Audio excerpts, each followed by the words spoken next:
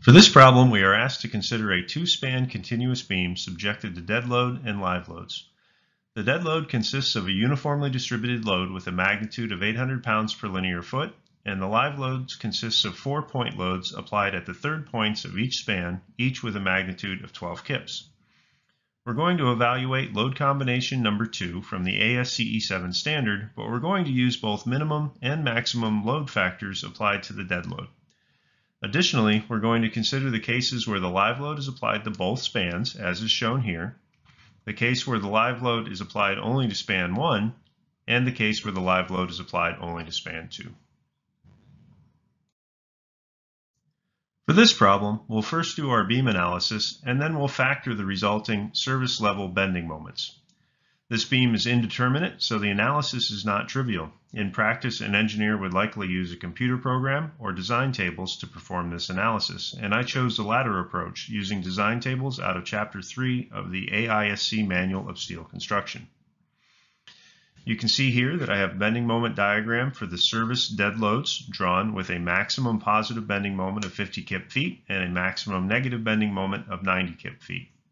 as well as bending moments resulting from the application of all 4 of the service live loads, giving us a maximum positive bending moment of 80 kip feet and a maximum negative bending moment of 120 kip feet. Next, we'll apply load combination number 2 at various locations of interest along the length of the beam that are indicated with the green lines. If we define the left end of the beam as x equals 0, then under the first point load, or at x equals 10 feet, we see that we have a factored moment m sub u equal to 188 kip feet. Similarly, at the location of the interior support at x equals 30 feet, we can see that we have a factored moment m sub u equal to negative 300 kip feet.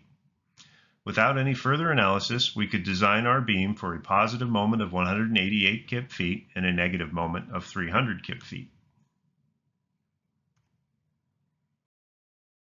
However, if we consider the possibility that the live load acts only in the first span and not in the second span,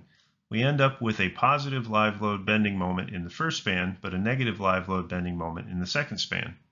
In fact, the live load moments in the first span are higher than they were when the live loads were present in both spans concurrently.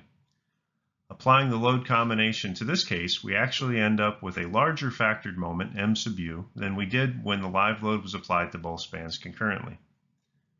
Additionally, since the dead load moment and the live load moment have opposite signs at the same locations in the second span, it may be prudent to consider using the smaller value of the dead load factor in that case. As you can see here, evaluating the load combinations in span 2 with the minimum values of the dead load factor actually results in more critical values for the factored moment m sub u. Next, we'll consider the case where the live load is applied in span 2 but not in span 1. The analysis of the beam and the evaluation of the factored moment m sub u is very similar to the case where the live load was applied to span 1 but not span 2, and we can use symmetry to evaluate most of these values. Finally, we can compare our factored bending moment diagram resulting from the application of the factored dead load and the factored live load applied to both spans with a moment envelope that results from superimposing the moment diagrams from the 3 cases where the live loads were applied to both spans, the case where the live load was applied only to span 1, and the case where the live load was applied only to span 2.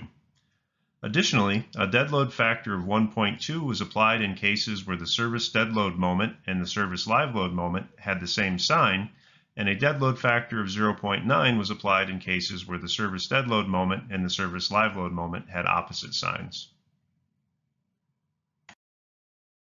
Note that incorporating a maximum and minimum value for the dead load factor is not in strict keeping with the application of the load combinations in the ASCE 7 standard. However, the Astro bridge design specification does require us to evaluate both the maximum and minimum values of the load factor that is applied to the permanent loads. All right, that's the end of this example. Thank you.